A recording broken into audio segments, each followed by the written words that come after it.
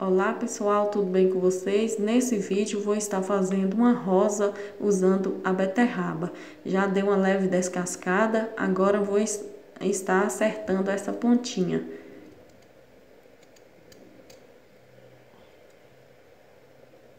Aí, agora vou estar fazendo as fatiazinhas.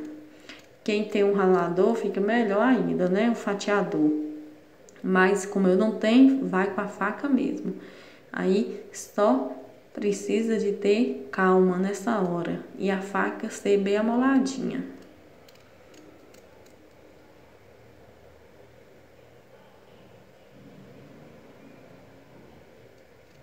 Aí, pessoal, eu vou ficar por aqui fazendo as fatiazinhas assim, as rodelinhas, e já volto com vocês, depois de fatiar todas. Já terminei aqui, pessoal. Agora vamos fazer o botãozinho da rosa. Aí pega, dá uma dobradinha na primeira, vai colocando em volta, sempre pegando as menorzinhas. Aí vai enrolando.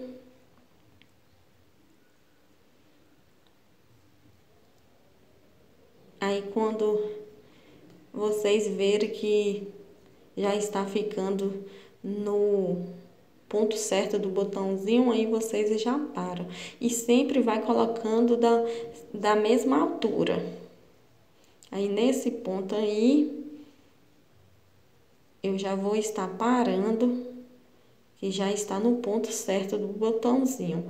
Aí pega um pedacinho de palito, de dente, e espeta de um lado para sair do outro, para que fique presa essas pétalas.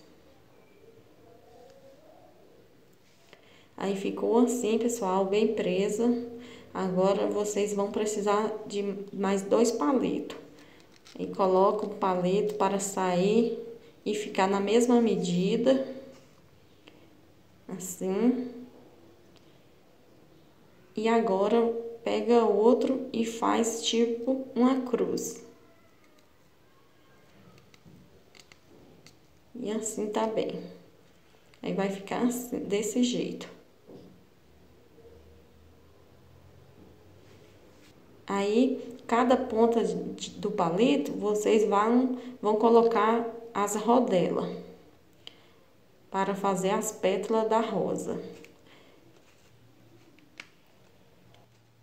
Sempre vai procurando as médias para depois colocar as maiores.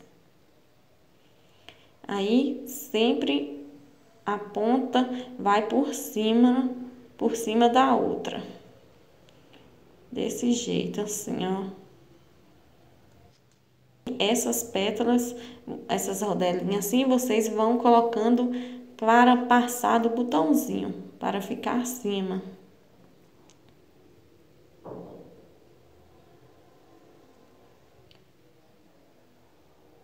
Assim, pessoal, olha, é bem fácil de fazer, só precisa de ter um pouco de paciência.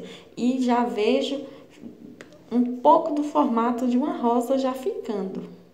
Olha, essa parte fica para baixo e coloca essa outra assim em cima, ó. Bem facinho.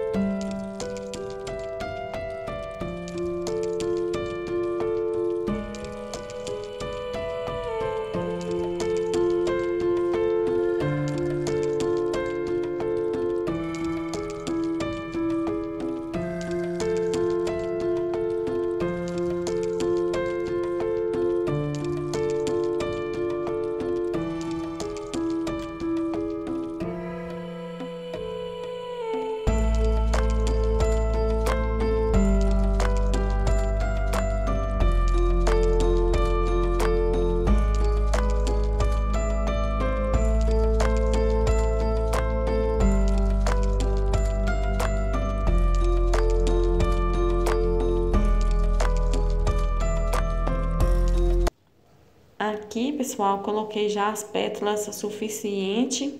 Agora eu vou estar ajustando elas direitinho, colocando as pontinhas para trás para deixar mais no formato da rosa. Aí se vocês verem que ficou frouxa, coloca mais alguns palitinhos embaixo para deixar bem mais apertadinhas as pétalas, bem firmes, seguras.